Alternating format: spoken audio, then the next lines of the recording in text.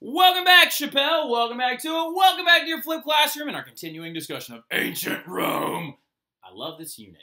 So now look, the biggest thing about it that you need to understand though really quick is I'm about to clip in an old flip that I recorded last year, okay? Some of you are like, why would you do that, Mr. Terry? Well, the thing about it is it's one of my most highly viewed flips I've ever made. Literally, I made it last year and posted it, and it got somewhere in the neighborhood of like 500, 600 views on it, so tons of people that aren't even my students were watching it and getting a lot out of it. So I was like, what's the point in reinventing the wheel if you don't have to, right? It's really good. The information in it is absolute money, right? Like I actually like flow really well. All the stuff gets done very well. So I just want y'all to go ahead and watch that and jot some things down, and we'll talk about it a little bit later. And you can literally see how good it is by the way I introduced this. Like, look how much I love Rome. Rome! Like, I love this unit. It's so cringy and weird, I know. But still, anyway, okay, so do me a favor, go ahead and watch this. Oh, also, real quick, big shout out though. I gotta tell all of y'all, you did great with that pre-assessment. Love doing it E-period. I know you haven't done it quite yet, but okay, but the thing about it is we'll see what y'all score in general, but big shout out, C-period. C-period crushed it the other day. And if I didn't say something nice about y'all, I think Samantha was gonna come and punch me. So the big thing about it though is y'all did an absolutely great job with that pre-assessment. C-period is currently in the lead with 30 points. And the big thing about it is we'll see what he can do and if they can measure up, all right?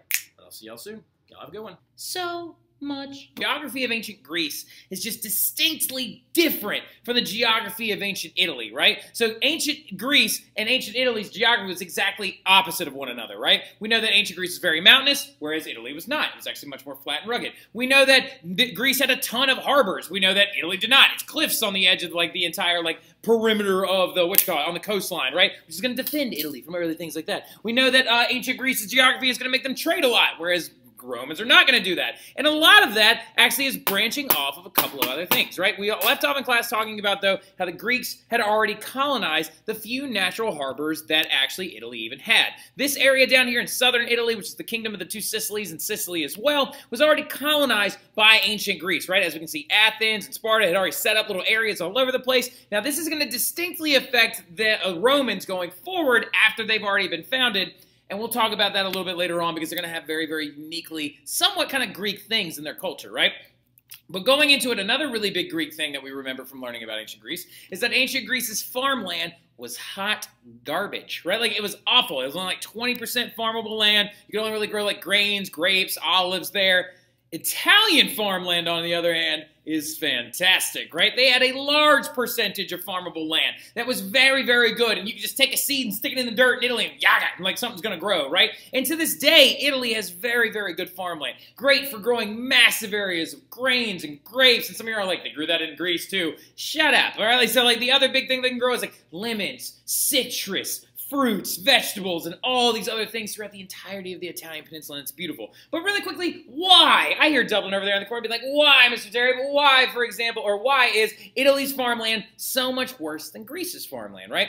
Well, or no, wait, other way around. Why is Italy's farmland so much better than Greece's farmland? Well, a lot of it has to do with two chemicals that are actually inside of Italy's farmland that make it very farmable, or very, like, farmable, right? And those two things are volcanic ash and the silt that's in the rivers, right? So Italy had a ton of different, had a ton of different, oh God, I gotta cut that out.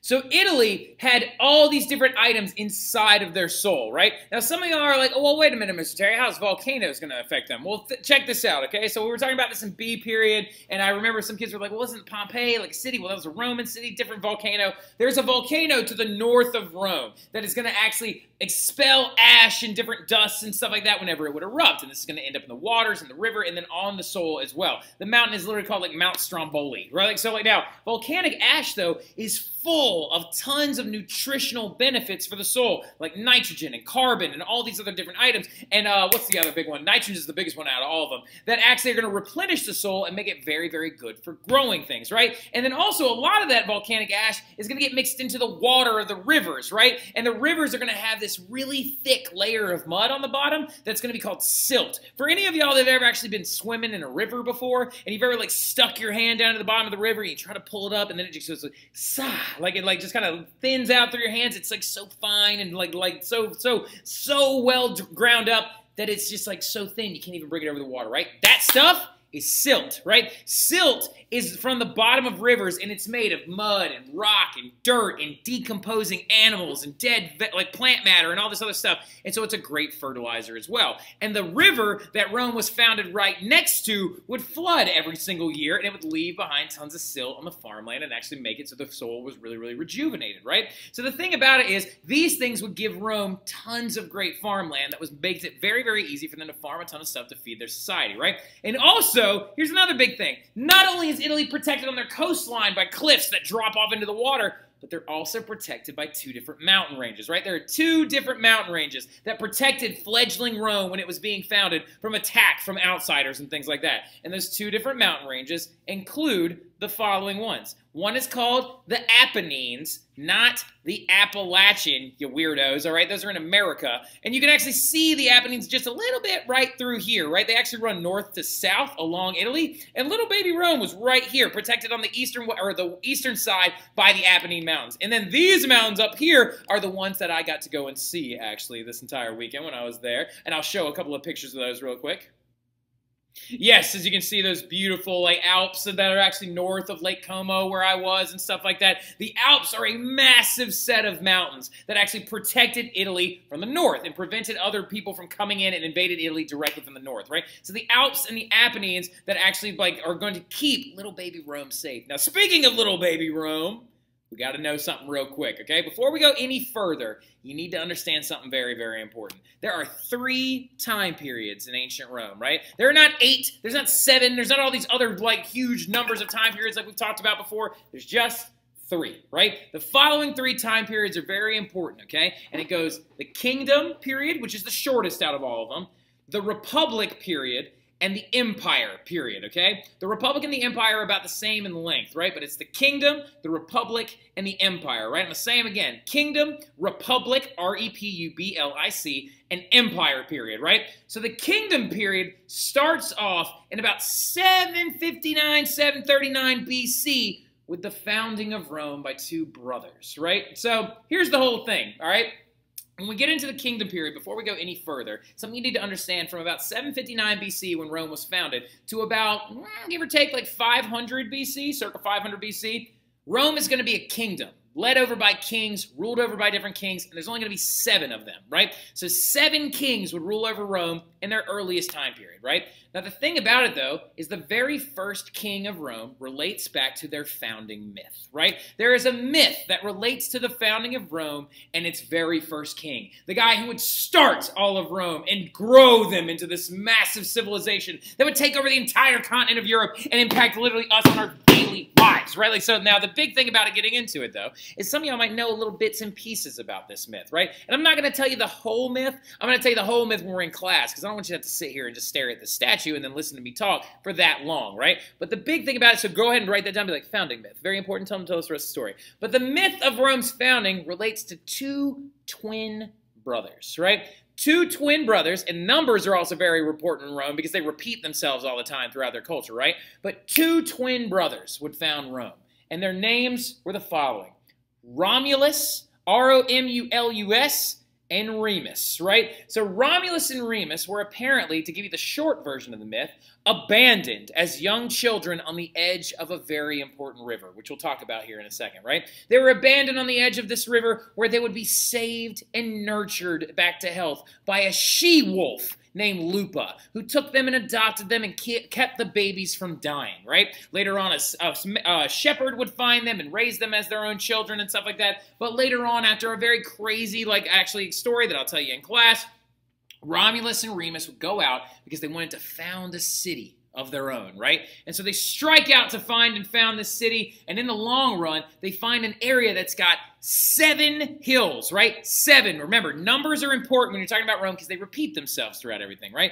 But they found 7 hills, just like there were 7 kings in ancient Rome, right? So the 7 hills was where they ended up founding it, and they founded their city on top of this one in particular, right? Named Palatine Hill. But the thing about it, getting into it, long story short, Romulus and Remus got into a huge fight with each other, and apparently Romulus stabbed Remus and became the first king of Rome. Now, like, the big thing about it, though, in general, all right, is that you need to understand this concept that this founding myth relates to a she-wolf and two twin babies that were abandoned on the side of a river and stuff like that. But like I said, we'll talk about that in class because it's a really long story and it's really, really intense, right? But the real founding of Rome probably relates back to something a little bit more simple, right? Now, we do believe that Romulus was a real person. We just don't know if necessarily Remus was a real person. We don't know if he actually stabbed him or not and like all this other stuff. But we do believe that the very first king of ancient Rome was this person named Romulus. And he would be followed later on by 6 other kings before they established this thing known as the Republic, right? Now, the real founders of Rome, though, were likely this little group of people called the Latins, right? The Latins may have been led by the real Romulus, right? Or the real Romulus might not have ever even existed, because it is a myth to keep in mind, right?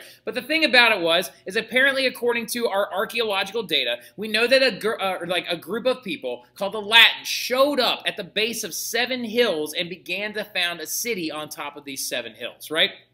And the very, very old ruins at the top of Palatine Hill, we believe, actually contains the ancient site of where Romulus's hut was. Now, speaking of huts, this is what the Latin huts looked like. Now, they literally were made out of simple clay, mud, and like sticks and stuff like that, and they were called wattle and daub, right? Like, so wattle and daub huts started out very, very simple, and some of you are like, Rome doesn't look that intense. Well, give them a minute. They're just being founded, right? They're just being founded in a series of like mud huts on top of some hills, right? So 7 hills to be specific. Now, the big thing about it, though, is this small group is going to break away from the Latins eventually and would found the city that would be now called Rome, right? And so those people would become Romans, right? And the Romans now spoke Latin because they're called the Latins because it's the language that they spoke, right? Now, the thing about it in general, which is a funny little thing, like I said, we believe that we have remains or archaeological remains of Romulus's original hut that looked a lot like this. And a funny little thing about ancient Romans when they were actually originally being founded is that when you would die, they would actually burn your body and put you inside of like a little miniature version of your hut. And that's where you would actually be put to death and stuff like that, which is really, really funny because it would take your dead body, they would burn it, they'd shove it in an urn that looked exactly like your house. I think that's hilarious. I want to be shoved in a little box that looks exactly like my house because it's like you're living forever in your little hut, right? So now look, but the big thing about it though is that's the ancient version of the Romans, right? Back all the way into the 700s BC, right? But getting into it and moving further, those founders, these Latins that built these simple huts and started the kingdom period, and we believe were led by their original king named Romulus, right? We don't know if Remus was real. We don't know if he actually stabbed him or not. We don't know if they actually were saved by a wolf. I really hope they were. The wolf's name was Lupa. L-U-P-A, by the way. Make sure you have that written down. Now, the thing about it, though, is the real founders that broke away from the Latins would have founded themselves on a hill overlooking Tiber River. That original one, that Palatine one, that actually, like Romulus, we believe, might have stabbed Remus on top of, right? Rome was founded on that hill overlooking a very important river, known as the Tiber River, right? And this is a picture of the Tiber River that I actually took when I went to Rome with my wife in November of 2017, right? And you can see really, really quickly, we went in November, which is actually when the waters are very, very muddy because that's all the silt being churned up and stuff like that due to the influx of snow coming off of the Alps and stuff like that. But every spring, they would actually flood really heavily and leave all that silt, all this mud and stuff like that all over the banks of the rivers, right? And this right here is actually my wife doing a handstand right here. Where's she at? Yep, that's my wife doing a handstand on one of the hills of Rome, which is really, really cool, right? One of those 7 hills, which is really, I think she's on Esquiline Hill is what it's called. Now, the Tiber River, though, is going to have this, like, very, very good agricultural water. It's going to help them grow a lot of things, and the settlement is going to continue to get bigger and bigger and bigger and bigger, and to the point where it would cover 7 different hills, right? It would help protect them from the floods in the Tiber River, and even later on, the Romans would actually build walls next to the Tiber River so they could use a very all-important area known as the Forum, which we'll talk about that a little bit later on, right? Now, the big thing about it, though, is this right here is the map of the 7 hills of ancient Rome, right? The first one, of course, being this one right here, Palatine Hill, and this settlement would eventually spread over this entire area, right? And they had a little marketplace center right down here called the Forum, which is going to become very important. It's like the Greek version of the Agora, right? But nearby, there was another group of people. Now, this is going to become very important because in early ancient Roman history, like I told you, there were 7 kings of ancient Rome, right? 7 kings of Rome during the kingdom period, the first one being Romulus. Then there were 3 more of them that would have been considered Roman, right? But then there were 3 other kings that were called Etruscan kings. That's right, there is a group of people that was just right north of ancient Rome that decided that they wanted to pick a fight, right? The Etruscans are going to show up during the kingdom period around 400, not 400 BC, around 600 BC-ish, right around like 600 BC, and they're going to take over ancient Rome, and they're going to establish themselves now as the ruling power, right? So the Etruscans, who are a little bit north, come in and take over little fledgling tiny Rome, right? Little baby Rome. They take over and they created city-states to the north of Rome, and they start spreading their different cultural influence to the Romans, right? Now, the Etruscans that took over Rome for a small period of time during their kingdom period are going to trade a lot with the Greeks, right? They're going to trade a ton with the Greeks, and that means that the Etruscans are going to experience what now?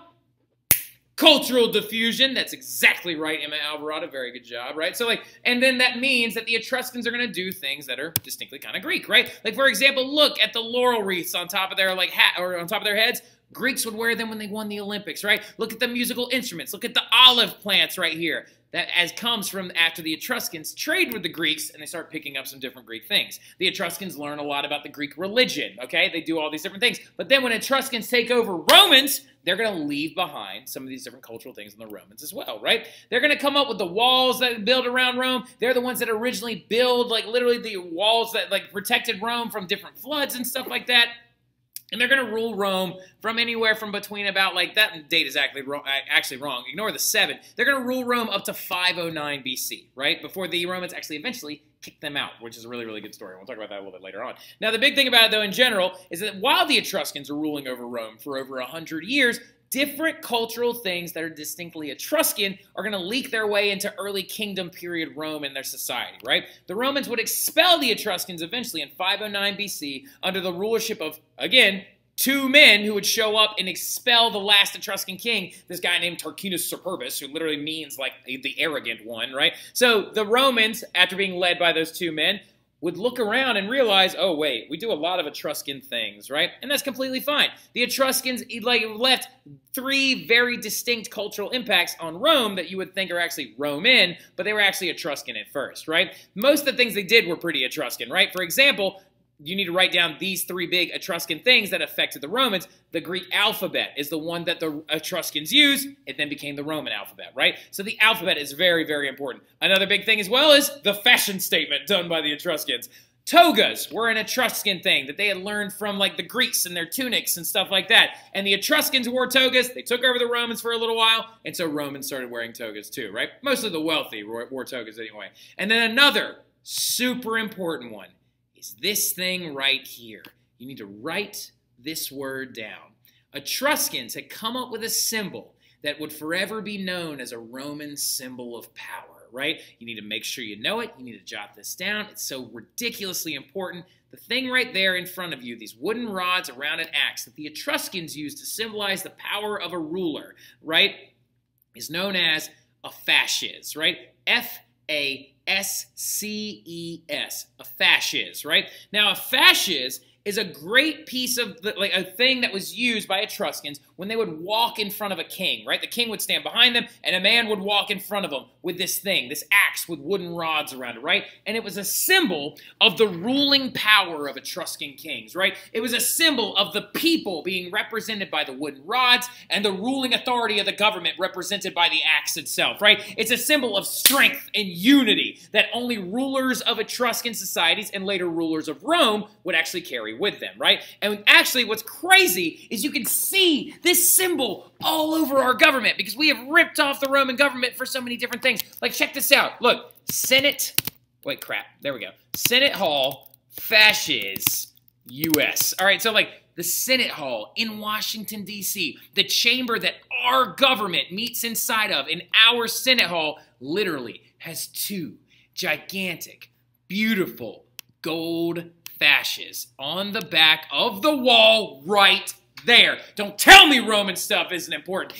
And they've got Ionic columns to represent the Greek democracy that we use as well. We literally use so many things that are ancient Greek and ancient Roman that affect us on a daily basis, right? And look at this olive branch that's supposed to represent peace that is winding around this fasces right here. And oh, there are 2 of them, right? Oh, 2, Romulus and Remus, consuls of Rome. 2 guys that take over all of Rome and then end up expelling the Etruscans. There's a lot of 2s in there, right? So now the big thing about it, though, in general, is remember, numbers are very important when you're talking about ancient Rome. Now, so going into it, though, as well, this fascist symbol would then later on go on to represent the Republic of Rome as well, right? Because when they expelled the Etruscan kings, they took the fascists and they made a second one, right? And the 2 leaders of Rome later on, we'll talk about them in a little bit, are called consuls, but actually carry them with them to symbolize their power, right? Now, the thing about it as well that you need to understand is that going forward, you're going to realize that the Etruscans had a dramatic effect. The Romulus-Remus story has a dramatic effect. The 7 Hills have a dramatic effect. And we'll talk about all that stuff in class, right? But you're also going to see this other really interesting thing happen when Rome starts expanding and conquesting Italy, right? So there's this interesting little thing also going back to the story of Romulus and Remus, right? So apparently, Romulus started a trend of every time a nearby neighbor, like for example, the Sabines are the ones that he fought against, would be growing a little bit in power, Rome was well known for going off and trying to take over those little areas, right? So the Roman conquest of Italy, after they take over the Etruscans and beat those guys out, expel them from their city, the Romans are going to start doing something distinctly very Roman. They're going to start getting into a lot of fights with a lot of people nearby them, right?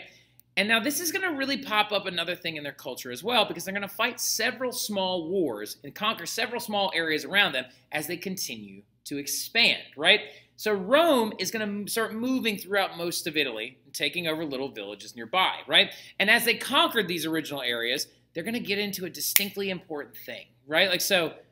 And that's the story of Cincinnatus, right? So basically what happened was, this is another Roman cultural thing, right? For that 200 years in the kingdom period, which is what we're talking about, is just the Roman culture stuff, is that whenever they would go out and have to have a war or a fight or battle against somebody, it would be ridiculous to sit here and think that the early Rome, founded by Romulus and founded by the Latins and all the ancient Rome, that was just these little tiny little cities that were smaller than the Minoans and then the Mycenaeans of ancient Greece. It would be silly to think that they just won every one of these battles, outright, right? And there was a really important one that happened when Rome went up against this group of people known as the Achae, right? The Achae was another group of people nearby that if they had beaten Rome in this war, we might be talking about them right now instead. But Rome is going to eventually end up winning because they're going to do something very bold and daring, right? Romans realized in their early fledgling state, at the very early part of their society, that if they go out and keep trying to take over people, right, they sometimes needed to not be led by 2 people, but by 1, right? And so the idea of Rome going to war established a cultural idea of electing a person known as a dictator, right? So the dictator of ancient Rome, the very first dictator of ancient Rome, was a man by the name of Cincinnatus, right? So what had happened is apparently little Rome is going up against these people called the Achae, right? And they're losing, and they're on the verge of death, right? And they're about to lose this massive war, but there was a man that was a farmer that lived out in the countryside, right? And he used to be a phenomenal Roman general, and his name was Cincinnatus, right? And they ran up to Cincinnatus, and they're like, Cincinnatus, Cincinnatus, sir, we know you were so experienced in the military, and you were so genius and smart, and you were so, connected to the ancient roots of Romulus and things like that. We need you to lead us. We need you to lead our armies, and we will give you full power over the city of Rome while you're leading us in this war.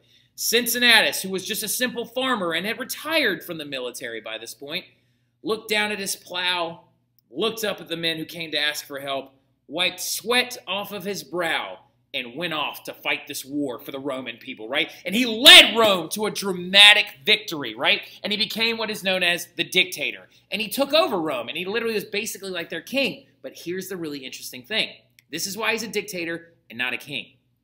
After the war ended, Cincinnatus can be seen right here giving the fasces back to the people of Rome. That is an important thing when we're talking about Roman culture, right? Is that when they were led during war, they were led by one guy, a dictator. But it was always expected that when that war ended, within 6 months, the man would return the power back to the people and back to the Republic of Rome. And that's why, literally, Cincinnatus is handing his fasces back in this statue. And also, fun fact, Cincinnati, Ohio is named after Cincinnatus, the Roman dictator. Yeah, again, don't tell me that this stuff is not important, because guess who plays in Cincinnati, Ohio for the Bengals now? Yeah, that guy that all y'all were in love with for so long, right? Joe Burrow, right? And the big thing, though, that we got to talk about in next class, because I don't want to confuse you too much, is we got to talk about why Rome is going to become such a military power and dominance, right? And we're going to talk about the Gallic invasion that happened during the Kingdom period as well, or towards the end of the Kingdom period, when I see y'all in class, right? So go ahead and jot this down. We'll talk about how Rome's going to continue to fight some wars and stuff like that, but I'll see y'all soon. Y'all have a good one.